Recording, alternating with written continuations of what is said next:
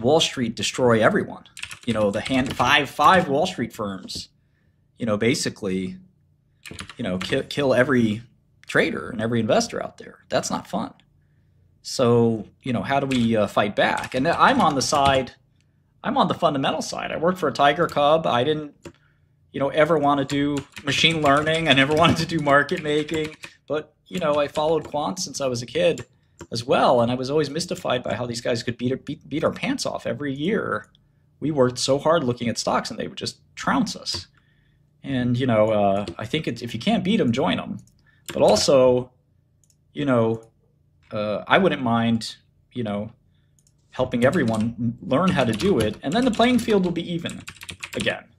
And if the playing field's even, that helps everyone. So you have an armamentarium of tools to potentially go after folks.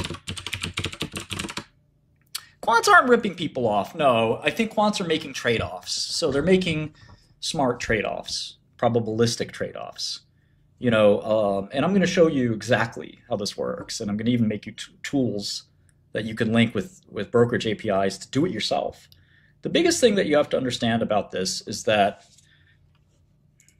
fundamentally, quants really do well. Here's an intraday chart of Pfizer. This is a really good chart for a quant. Basically they're a market maker, so they're sitting on the bid and the ask, and they're willing to offer you merchandise. It's kind of one way to think about it is inventory and merchandise.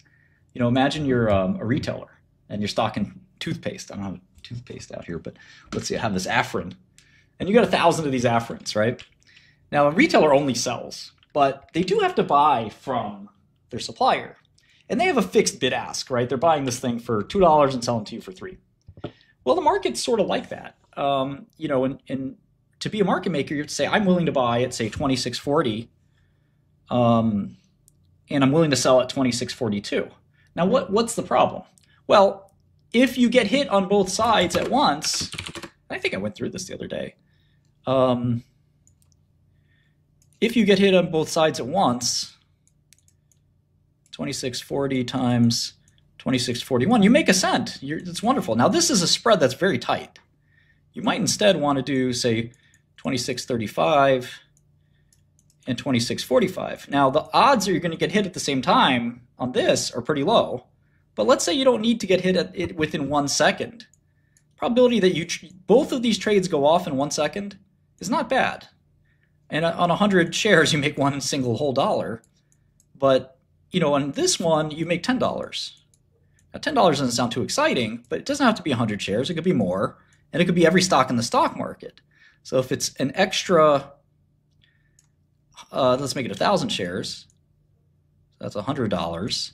And let's say you're doing this on 1,000 stocks, and you're doing that in 5 minutes, and you have enough money for this right now. I mean, that's 1,000 shares is only $26,000. Now, you may not have enough money to do it in 1,000 stocks, but if you do it in 1,000 stocks, that's $100,000 in 5 minutes, and you could linearize that, and you can see just let's see, in an hour, it's 12 times that, so it's 1.2 million in an hour, and it's about $10 million in a day if you successfully pull this off.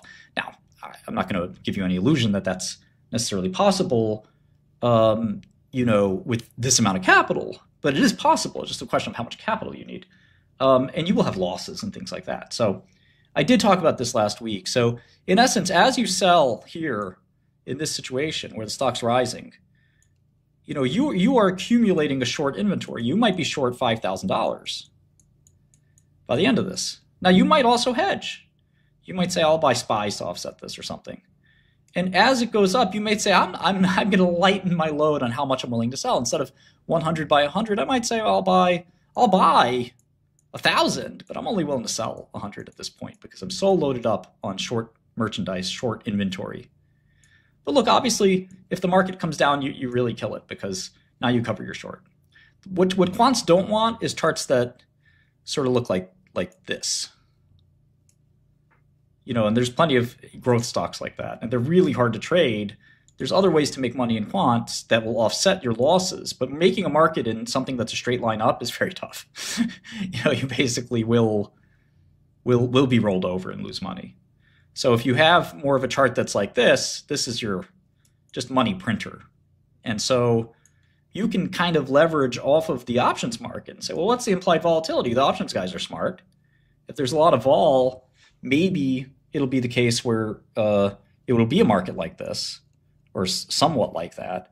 If it's not a lot of vol, maybe it'll look like this. So that's just sort of one clue. And again, we'll talk about doing this with multiple securities at once and what kind of things that brings. But I really don't think it's as hard as people make it out to be.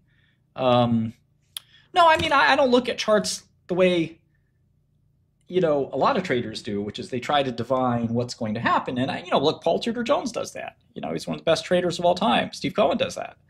So it's not like you shouldn't do it or you can't do it. It's not my style. But the quantitative style, I think, is going to make a lot of people a lot of money. It already has made everyone else a lot of money. But I want it to make money for you and me and for smaller hedge funds that don't necessarily, think they can do it. But I think that they're a lot smarter than they think, in that they could actually run quant books without too much trouble. I think there's this opinion. I was talking to one guy who actually was Citadel's first investor, so reveals who it is. But some Chicago guys. And I said, you invest in quant? This is 20 years ago. I said, are you in D. Shaw? Are you in this and that? And he said, no. He said, I think that space is an oligopoly. It's not understandable to me. The guys that do it well seem to do it well, and they don't tell us how, and that's it. And I think he was wrong, and he missed, if he kept that opinion, I don't know if he did or didn't, but if he kept that opinion, that was the wrong opinion. That opinion became, there became a lot more firms that did that well. So it wasn't Frank. Frank was basically Ken's partner. I put Frank on the inside of Citadel. I'm talking about the first sort of outside investor. Again, you'll figure it out. But point being that I don't know how we got off to quant, because I want to talk about return on assets. But I think that the general idea of some of these algorithms is simple to understand. Implementing them is not simple. Implementing them really, really well is not simple either. But, some of that should probably be best standards, or like something you can rely on a third party to do. Because ultimately it's plumbing. Now, choosing which stocks you want to run what algorithms on, that's also a decision you sort of have to make. But I do think you can compete with some of the other quants. A lot of these algorithms are fairly similar. So in any event, that's kind of what I want to get at. Again, the story gets deeper and more complex. I think the thing to know is that the days of the fundamental analyst are coming to an end. And how do we prepare people for that sort of shift? And I think that there's a lot of things we can do to help not sort of let